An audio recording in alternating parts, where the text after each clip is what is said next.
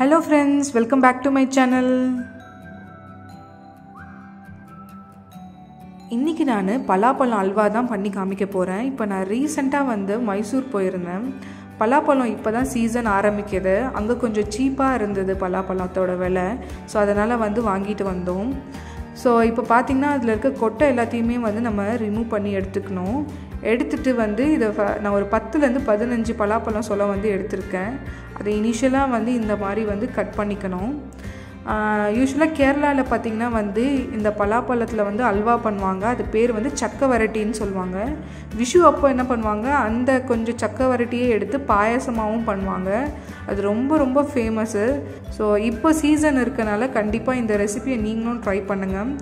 So அதுக்கு இந்த மாதிரி வந்து பலாப்பழத்தை சின்ன சின்னதா வந்து கட் பண்ணி எடுத்துக்கலாம். எடுத்துட்டு இப்போ நம்ம இத வந்து வேக தான் வச்சு எடுக்க போறோம். சோ இந்த மாதிரி எல்லா பலாப்பழத்தையும் நான் இந்த மாதிரி கட் பண்ணி எடுத்துட்டேன். கொட்டெல்லாம் ரிமூவ் பண்ணிட்டு இந்த மாதிரி கட் பண்ணி எடுத்துக்கோங்க. சோ இப்போ குக்கர்ல சேர்த்துக்கலாம். குக்கர்ல சேர்த்துக்கிட்டு கொஞ்சமா தண்ணி சேர்த்துக்கோங்க. அது மூழ்குற அளவுக்கு சேர்த்துக்கிட்டா போதும். ஒரு 1/4 டம்ளர் தண்ணி சேர்த்துக்கிட்டா போதும்.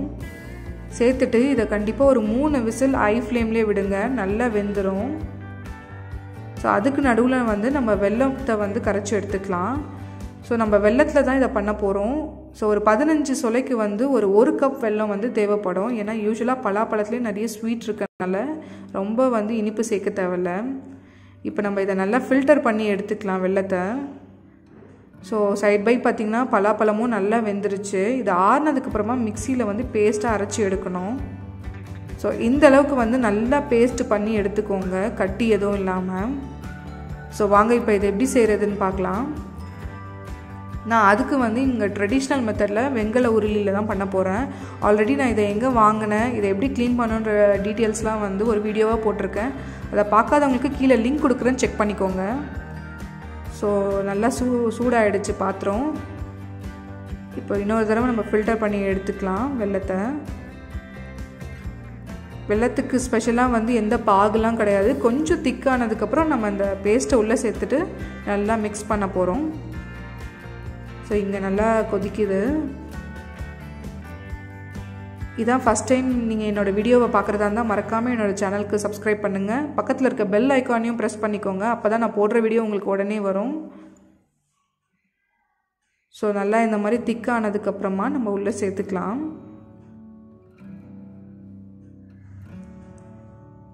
சோ இப்போ பொறுமையா வந்து சேர்த்துக்கோங்க.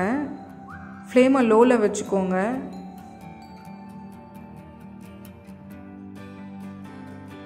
சோ இந்த பேஸ்ட்டை நல்லா உள்ள சேர்த்துக்கோங்க. சேர்த்துட்டு பொறுமையா mix பண்ணி விடுங்க. கட்டி எதுவும் தட்டாத அளவுக்கு நல்லா mix பண்ணி விட்டுக்கோங்க. நல்லா இப்போ கரஞ்சி வந்துருச்சு. இப்போ நம்ம பொறுமையா வந்து கிளறி விடணும். கொஞ்சம் பொறுமை தேவைப்படும். எனக்கு ஒரு 1/2 hour வந்து ஆச்சு. இது நல்ல ஒரு அல்வா பதத்துக்கு வரதுக்கு. சோ இந்த மாதிரி நல்லா mix பண்ணி விடுங்க. ரொம்ப சிம்பிள் இன்கிரிடியன்ட் தான் இதுக்கு. வெல்லம் அண்ட் நெய் நம்ம வந்து தேவைப்படும் போதெல்லாம் சேர்த்துக்க போறோம். நான் 1 டேபிள் ஸ்பூன் அளவுக்கு நெய் சேர்க்க போறேன். அப்பப்போ தேவைப்படும் போது செய்யுங்க. இது நான் வீட்லயே பண்ண ஃப்ரெஷ்ஷான நெய். இந்த வீடியோவும் நான் வந்து போஸ்ட் பண்ணேன். நீங்க பார்க்கல அப்படினா கீழ டிஸ்கிரிப்ஷன் பாக்ஸ்ல லிங்க் கொடுக்கிறேன். கண்டிப்பா செக் பண்ணிக்கோங்க. சேர்த்துட்டு அப்பப்போ mix பண்ணி விடுங்க.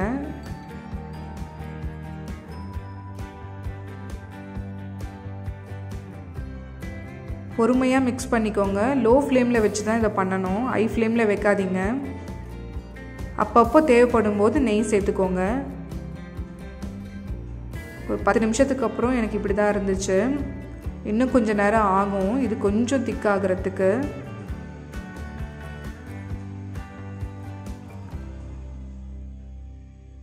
சோ இதே மாதிரி நல்லா mix பண்ணி விடுங்க. இப்போ எனக்கு ஒரு 20 மினிட்ஸ்க்கு அப்புறம் பாத்தீங்கன்னா இந்த அளவுக்கு thickness வந்துருச்சு.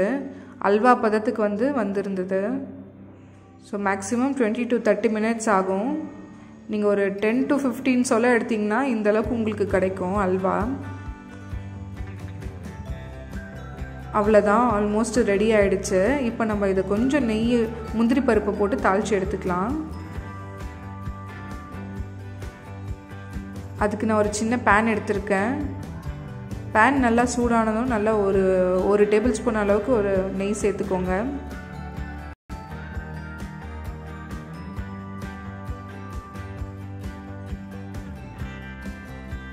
நெய் நல்லா சூடாகட்டும்.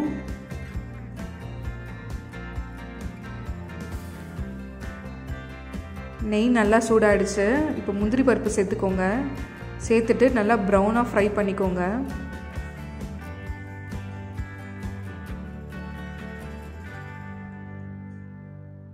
முந்திரி நல்லா ப்ரௌன் ஆகிடுச்சு.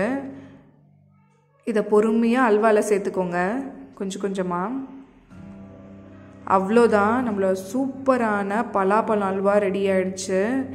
கேரளாவில் இது ரொம்ப ரொம்ப ஃபேமஸ்ஸு. அவங்க இதை மாதிரி பண்ணிவிட்டு ஒரு 1 இயர் வரைக்கும் கூட ஸ்டோர் பண்ணுவாங்க, கெட்டே போகாது. ஸோ விஷு அப்போ என்ன பண்ணுவாங்க, இதுலேருந்து கொஞ்சமாக எடுத்து சக்கை வரட்டி பாயாசம் பண்ணுவாங்க. அது அவங்களோட ரொம்ப ட்ரெடிஷ்னலான வழக்கம் அவங்களுக்கு. ஸோ இந்த ரெசிபியை கண்டிப்பாக உங்கள் வீட்டில் ட்ரை பண்ணுங்கள். இப்போ தான் பலாப்பழத்தோட சீசன். ஸோ இந்த சீசனில் நமக்கு நிறைய பலாப்பழம் கிடைக்கும். சீப்பாக இருந்ததுன்னா இந்த மாதிரி பண்ணி வச்சுக்கோங்க. உங்கள் கிட்ஸுக்கும் கொடுங்க. ரொம்ப ஹெல்த்தியான ரெசிபி, நல்லா வெல்லம்லாம் போட்டு செஞ்சுருக்கோம். கண்டிப்பாக உங்களுக்கு இந்த வீடியோ பிடிச்சிருக்கும்னு நினைக்கிறேன். பிடிச்சிருந்தால் லைக் பண்ணுங்கள், உங்கள் ஃப்ரெண்ட்ஸ் எல்லாத்துக்குமே ஷேர் பண்ணுங்கள். மறக்காமல் என்னோடய சேனல் ஃபுட் ஃப்ளாஷ்பேக்கு சப்ஸ்கிரைப் பண்ணுங்கள். உங்களை இன்னொரு வீடியோவில் இன்னொரு ரெசிபியோடு சந்திக்கிறேன். தேங்க்யூ.